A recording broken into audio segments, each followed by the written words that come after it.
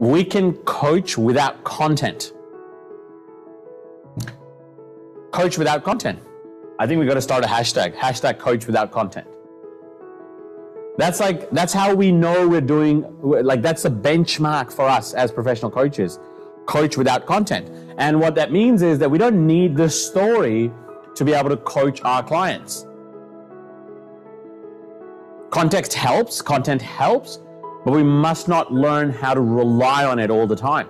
And that's what this training's about, learning how to not rely on the story. By learning how to communicate at an unconscious level so that our clients can experience transformations that they didn't anticipate, but they needed it. Transformation they didn't anticipate, but they needed it.